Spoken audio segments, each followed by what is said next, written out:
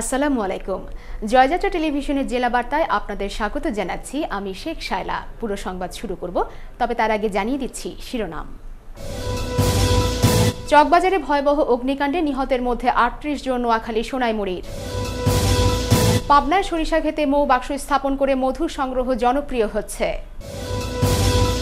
শেরপুরে ভয়াবহ অগ্নিকাণ্ডে কোটি টাকার কৃষিপণ্য ভস্মীভূত।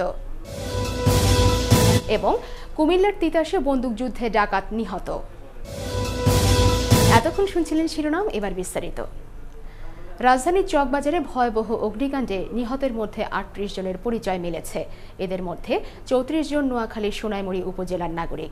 প্রতিনিধি ইমাম উদ্দিন সুমন জানান, তাদের ৬ জন নাটেশ্বর ইউনিয়নের বিভিন্ন গ্রামের। নিহতরা হলেন নাটেশ্বর ইউনিয়নের ঘোষকামতা গ্রামের সাহাব উল্লার ২ ছেলে মাসুদ রানা ও রাজু।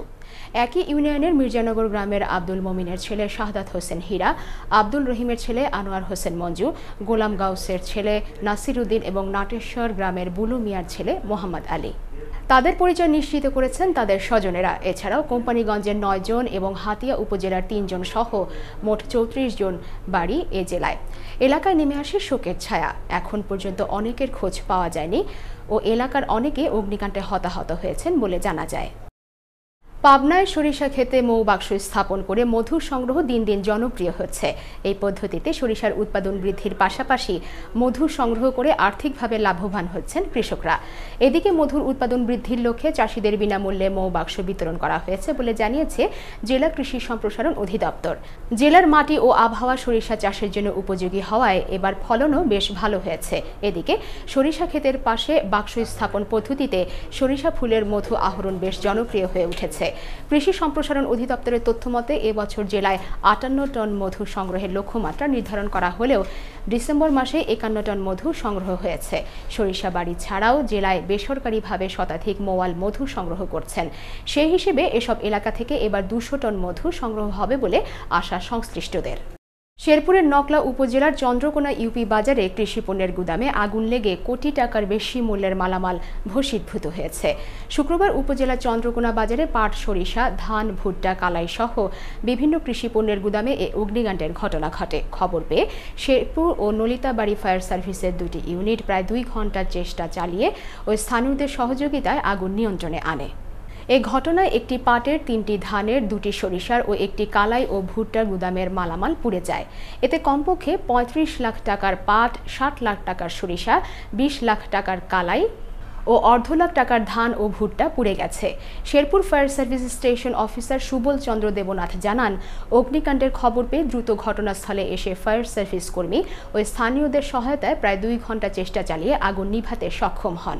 আগুনের সূত্রপাত সম্পর্কে এই মুহূর্তে নির্দিষ্ট করে কিছু বলা যাচ্ছে না বলে তিনি জানান। স্বেচ্ছায় করি রক্তদান, আমার রক্তে বাঁচবে প্রাণ, এই স্লোগানেই নোয়াখালীতে সেবামূলক সংগঠন ব্লাড হান্টারের প্রথম বর্ষপূর্তি উদযাপন হয়েছে। শিল্পকলা একাডেমিতে নোয়াখালী প্যারামেডিক্যাল কলেজ ও এনপিসি ম্যাটস এর সৌজন্যে ব্লাড হান্টারের জেলা প্রধান উপদেষ্টা ডাক্তার এম.এ. রহিমের সভাপতিত্বে বর্ণাঢ্য আয়োজনে জাতীয় সঙ্গীত পরিবেশনার মধ্য দিয়ে অনুষ্ঠানটি শুরু হয়। অনুষ্ঠানে প্রধান অতিথি ছিলেন নোয়াখালী সদর উপজেলা চেয়ারম্যান অ্যাডভোকেট শিহাব উদ্দিন শাহিন এবং বিশেষ অতিথি ছিলেন নোয়াখালী জেনারেল হাসপাতালের আবাসিক medical officer doctor Syed Mohiuddin Abdul Aziz সহ আরও অনেকে। আন্তর্জাতিক মাতৃভাষা দিবস উপলক্ষে কুমিল্লার দেবিদ্বার উপজেলার গুনাইঘর ময়নাল শিশু একাডেমি ও উচ্চ বিদ্যালয়ে সাংস্কৃতিক অনুষ্ঠান ও পুরস্কার বিতরণ অনুষ্ঠিত হয়েছে। বিদ্যালয়ের পরিচালক মোহাম্মদ ময়নাল হোসেনের সভাপতিত্বে অনুষ্ঠানে বক্তব্য রাখেন প্রধান উপদেষ্টা নুরুল ইসলাম মাস্টার, মোহাম্মদ আবুল কালাম আজাদ, দেবিদ্বার প্রেস ক্লাবের সিনিয়র সহসভাপতি মোহাম্মদ ফখরুল ইসলাম, গুনাইঘর ময়নাল শিশু একাডেমি ও উচ্চ বিদ্যালয়ের প্রধান শিক্ষক মোহাম্মদ মমিনুল হক সহ আরও অনেকে। চট্টগ্রামের লোহাগড়ায় বিরল প্রজাতির 2টি কচ্ছপ অবমুক্ত করলেন লোহাগড়া উপজেলার নির্বাহী অফিসার আবু আসলাম। জানা যায়, রাজঘাটা এলাকার টঙ্কাবতী নদীর মাছ ধরতে গেলে সেখানে তারা 2টি কচ্ছপ দেখতে পান। পরে উপজেলা নির্বাহী অফিসার আবু আসলাম এসে কচ্ছপ 2টি উদ্ধার করে চুন্তি অভয়ারণ্যে অবমুক্ত করেন। তিনি জানান, এটি সামুদ্রিক অরিট রেডেল প্রজাতির কচ্ছপ। শীত মৌসুম থেকে বর্ষার আগ পর্যন্ত ডিম ছাড়ার সময় হলে এরা নদীপথে শত শত মাইল পাড়ি দিয়ে উপকূলে নির্জন সৈকতে ছুটে আসে। কুমিল্লার তিতাসে ডিবি ও থানা পুলিশের সঙ্গে বন্দুকযুদ্ধে আলামিন নামে এক ডাকাত নিহত হয়েছে। দড়িকান্দি এলাকায় এ ঘটনা ঘটে। পুলিশ জানায়, দাউদকান্দির গৌরীপুর বাজারে রিয়াজ ট্রেডের 5 সেলসম্যান টাকা নিয়ে যাচ্ছিল। দড়িকান্দি সেতু পার হওয়ার সময় একদল ছিনতাইকারী তাদের গতিরোধ করে অস্ত্রের মুখে টাকা লুটে নেয়। বিভিন্ন স্থানে অভিযান চালিয়ে চক্রের সদস্য আল আমিনকে 15 লাখ টাকা সহ আটক করে পুলিশ। রাতে তাকে সঙ্গে নিয়ে জেলা ডিবি পুলিশ ও তিতাস থানা পুলিশ বাকি টাকা উদ্ধারে অভিযানে নামে। তারা দড়িকান্দি এলাকায় পৌঁছলে একদল ডাকাত আল আমিনকে ছিনিয়ে নেওয়ার জন্য গুলি চালায়। ডিবির এসআই সাহিদুল ইসলাম জানান, গোলাগুলির সময় ডাকাতদের ছোড়া একটি গুলি তার বুকে লাগলে সে গুরুতর আহত হয়। কুমিল্লা মেডিকেল কলেজ হাসপাতালে নেয়ার পর কর্তব্যরত চিকিৎসক তাকে মৃত ঘোষণা করেন। ঘটনাস্থল থেকে একটি রিভলভার ও দেশীয় এলজি উদ্ধার করা হয়েছে।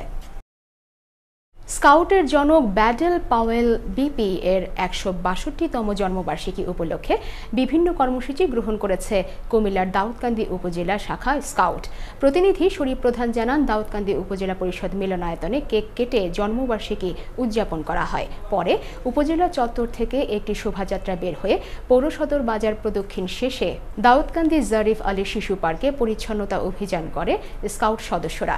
এ সময় উপস্থিত ছিলেন দাউদকান্দি উপজেলার নির্বাহী কর্মকর্তা ও উপজেলা স্কাউটের সভাপতি মোহাম্মদ মাহবুব আলম, স্কাউটের সাধারণ সম্পাদক মোহাম্মদ রাশেদুল ইসলাম লিপু, আলহাজ জসিমউদ্দিন, প্রাণকৃষ্ণ আচার্য সহ আরও অনেকে। বেনাপোল পোর্ট থানার বারপোতা মাঠ থেকে ভারতীয় 190 piece sari, 70,000 piece ডাইক্লোপার M tablet, 5,90,000 piece সেনিকা jet tablet উদ্ধার করেছে বিজিবি। চোরাচালানিদের আটক করতে পারেনি।